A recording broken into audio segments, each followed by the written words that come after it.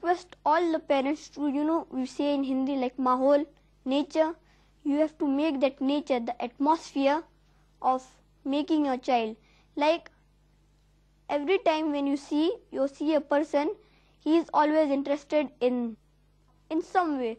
So you have to find out what way does he like and what thing does he like, and if he likes that way, so you have to see he can do more effect on that by going to the Islamic way. Like you have to first he goes on what he likes, and then you have to make a route to Islam. Like for example, if a child he likes more games. In England you had a game called, like you have business games. Business games in like when you toss a coin, if you go to snake, that means you have done a bad deed. If you go through the ladder, that means you have done a good deed. So slowly the child, they get more interested in Quran and Hadith, and they start doing this dawah activities.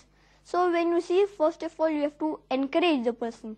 The most important thing, one of the most important root of becoming Dai is the nature, the atmosphere which you have to do, which is very important. What sort of games do you play? Children at your age are very interested in playing games. First of all, wherever a person lives, it depends upon the nature. As I said, that nature makes a person, in whichever nature is, he goes in that way. If I lived in India, I would love cricket. But now I live in Saudi Arabia, so I like football most, not cricket. Alhamdulillah. When you have been staying all your life in Saudi Arabia and you just come for a fleeting visit like now to India, do you feel we could improve the standards of getting Islamic knowledge for children like you have interacted with in the last 1 month in India, so they could learn better about Islam? And what would you have suggestion at your level for them? Alhamdulillah, you have like many organizations like IRF, which is striving in the way of Allah to the children.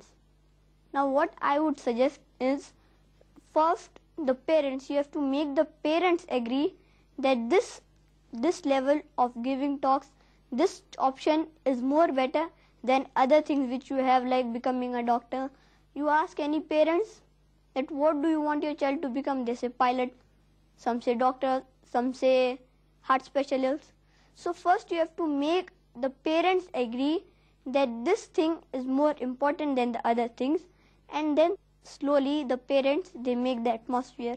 Main thing is atmosphere and nature, so they make the nature. So most thing is the parents, you have to make the parents agree.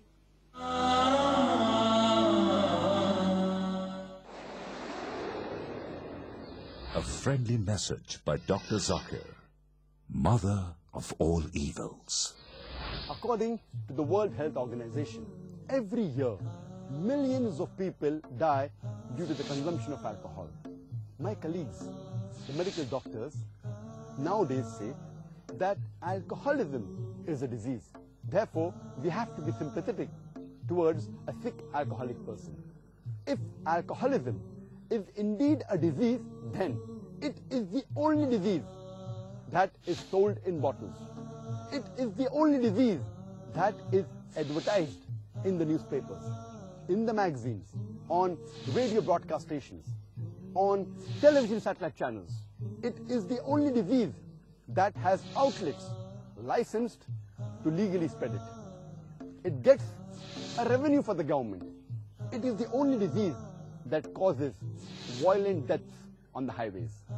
It destroys family life and increases crime. It is the only disease that has no germs or viral cause.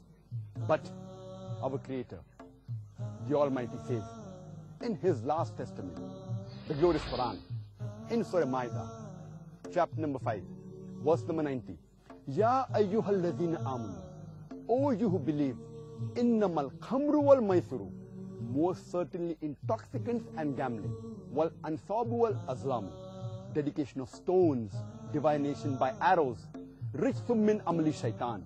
These are an abomination of Satan's handiwork.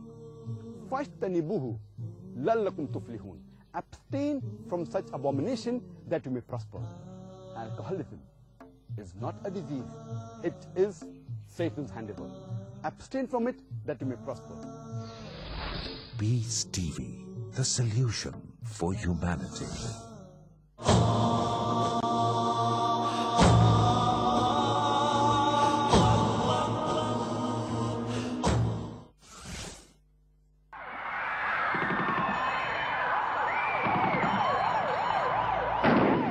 Peaceful, peaceful, peaceful, peace. You are watching Peace TV.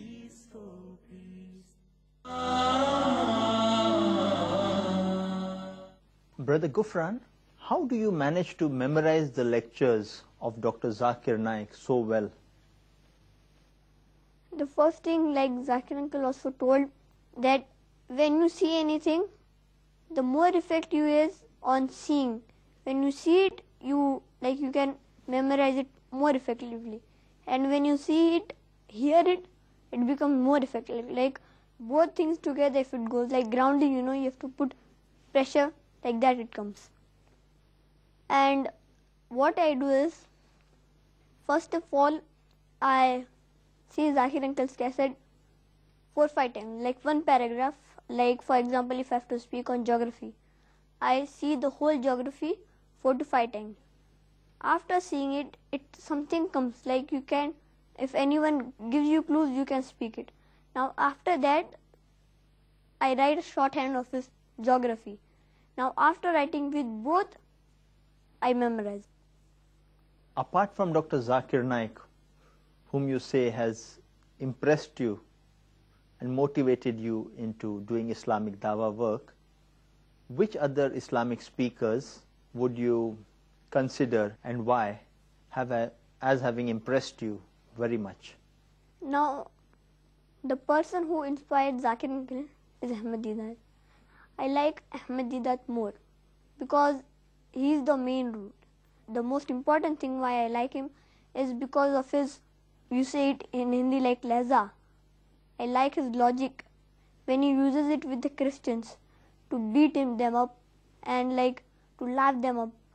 So his way of explaining is in a way of angry mode. He describes it in angry mode, and the Christians, when they hear him, they get afraid. So they don't have much guts of putting a question, a tough question to Ahmed Deedat. So his angry mode is much more effective. That's why I like Ahmed Deedat more. Some people, as you said, Sheikh Ahmed Deedat, prefer to fight the devil with fire in an angry mood. Some people prefer to fight the devil with du'as, holy water. Why you have chosen and liked the angry mood only? Do you not feel the other mood also has its importance? What I said, if you would have heard me properly, I said I like him most. I didn't say I speak. I speak in a, means both ways. When you have to speak on angry mode, you fight the devil with fire. When you do something, like suppose you have to say something in a normal way, you can't say it in an angry mode. Like suppose if someone says that Allah is one, you can't say in an angry mode Allah is one. You have to say peacefully.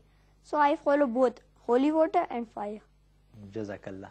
And can you share with us your experiences you have had while discussing comparative religion issues with your friends at school? Now, the first thing, like you have two Hindus. When you sit and ask them that how many gods do you believe in, one will say one and the other will say many. Then they will discuss from themselves and they have a common point and they say one.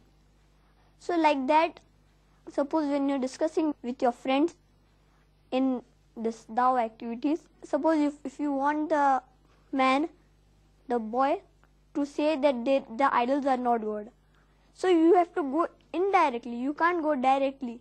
Suppose if someone says that the idols are God, so first you have to ask them and make him sure that the idols are God. Now after he says that